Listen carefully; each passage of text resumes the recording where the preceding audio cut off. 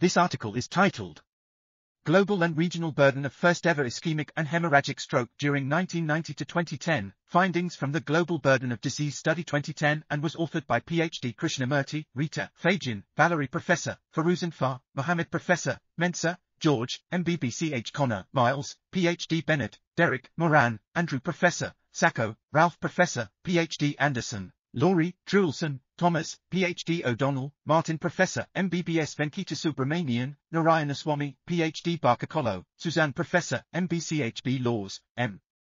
Carleen, PhD Wang, Wenshi, Shinohara, Yakito, Master of Science Wit, Emma, PhD Itsati, Majid Professor, Nagavi, Mosson Professor, and Murray, Christopher Prof. The burden of ischemic and hemorrhagic stroke varies between regions and over time. With differences in prognosis, prevalence of risk factors, and treatment strategies, knowledge of stroke pathological type is important for targeted region-specific healthcare planning for stroke and could inform priorities for type-specific prevention strategies. We use data from the Global Burden of Diseases, Injuries, and Risk Factors Study 2010 to estimate the global and regional burden of first-ever ischemic and hemorrhagic stroke during 1990 to 2010. We applied the GBD 2010 analytical technique to calculate regional and country-specific estimates for ischemic and hemorrhagic stroke incidence, mortality, mortality-to-incidence ratio, and disability-adjusted life years lost, by age group and country income level, high income and low income and middle income, for 1990, 2005, and 2010.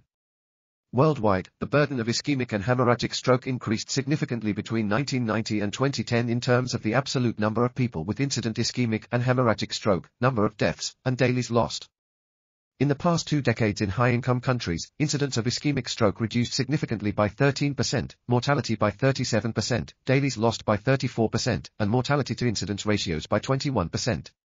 For hemorrhagic stroke, incidence reduced significantly by 19%, mortality by 38%, dailies lost by 39%, and mortality-to-incidence ratios by 27%.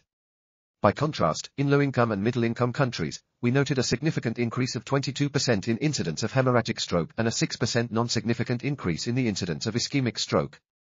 Mortality rates for ischemic stroke fell by 14%, dailies lost by 17%, and mortality-to-incidence ratios by 16%.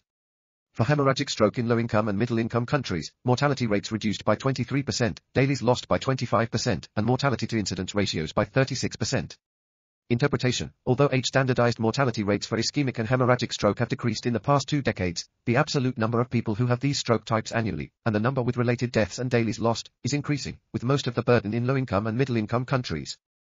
We are article.tv. Links in the description below.